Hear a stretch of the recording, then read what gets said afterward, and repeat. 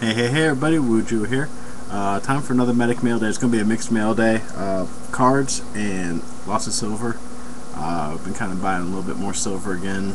Probably buying at the wrong time, no my luck, but decided to buy a good bit. Might resell a few of it because bought a little more than I had planned on it, but that's beside the point. Get some good deals on some of it, so I can't complain. But anyhow, we'll start out with the cards. Got 3 cards in, one which is going back to Panini, and 2 that are going into my Hall of Fame PC as new players. First off, start with the card I got sent back into Panini. I bought the Redemption pretty cheap. I think I bought another card with it. I just bought it because it was cheap and helped cut down on the price. But it's an RPM, the NFC from Absolute, 10 out of 49, Titus Young. Autograph was okay, but the problem is, as often happens with Absolute cards, there's the crease on the F, and it creased back to the point where it actually indented the card, apparently, when they had the card before they stuffed it in there, and then they sent it to me anyhow, so that's going right back to Panini. Hopefully they'll be able to replace that without too much problem, but yeah, that's going back. And then the 2 new Hall of Fame PC pickups. First is a PSA DNA card, kind of a rare autograph, on the ones that I don't mind having the PSA DNA until I can find an authentic one. I know they exist, it's just a matter of finding one. But it's a 1973 Topps card, PSA DNA authenticated for the autograph of Buck Buchanan. So pretty nice autograph on there. Like I said, that will be replaced if I can find one of his authenticated autographs. But for now, that's in the PC. And then finally, pick up for the PC. This is actually from this year's Topps Supreme. It's a 1 of 1. And not the most beautiful autograph in the world, but it's still very nice. It looks like they had it on a piece of tape and then put on a page of some sort. That or they took and taped over top of the paper, which is quite a possibility. But it's a very nice cut signature, 101. Lamar Hunt. So not really smeared, just it's kind of dark just from the age, I'm guessing, or not dark but a little light from the age. So that's it for the cards. So that's 2 new Hall of Famers. That puts me up to, I believe, 234. So I'm 30 away from completing the Hall of Fame at this point, which once the new stuff comes out in Panini, I'll be able to knock off probably about 3 more. And after that, it just gets expensive. Tried to go after Vince Lombardi that ended yesterday, but the thing was shill-bidded the hell and back. So I was the second highest bidder, but yeah, I have a feeling it got shilled. I may be wrong. It may get relisted. It may have just been somebody that has more money than sense. It was their only bid in the entire 30 days. So anyhow, on to the silver.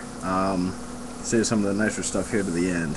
In fact, I'm still waiting on another 10-ounce bar, which should be coming in probably any day now. First off, we'll start out with got a nice 1-ounce bar of Scottsdale silver, still in the wrapper. And then a little story behind these. I bought 2 rounds from this guy, new seller and everything. Ended up sending me 2 packages. Which I was nice enough to email the guy back and say, hey, you sent me 2.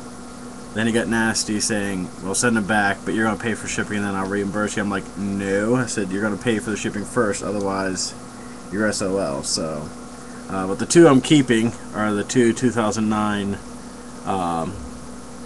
Silver Eagles, just because of condition. And the other 2 that were in the other package, it's an Engelhard 1 troy ounce round, which I'm kind of tempted to the Engelhard, just it's the coloring on it. A little discolored, all that could probably be cleaned up, a little tarnished, I mean, but.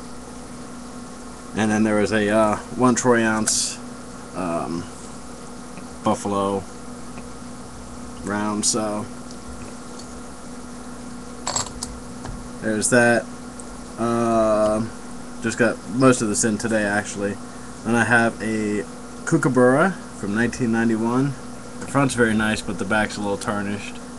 In fact, I think I have a 1991 already, actually, so this may end up being one of the few that I sell. These usually carry a little bit of a premium compared to the others. So, but there's the 1991 Kookaburra.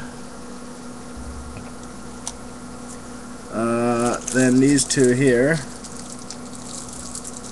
Alright, open this up. One, of course, is just a Silver Eagle. I need to start buying some cases for the loose stuff.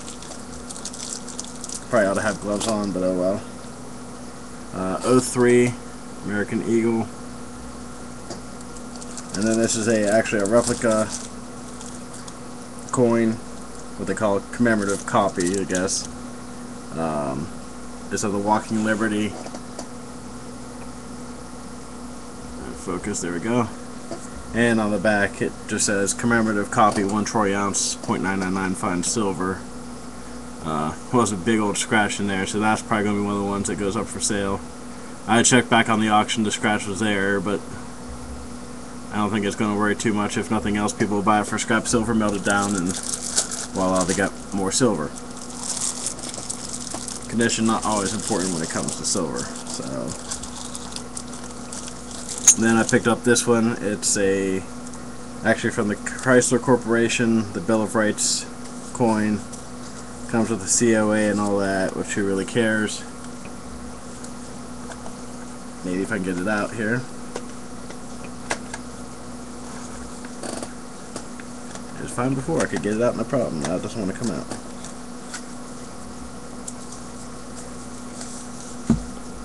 There we go. Bill of Rights.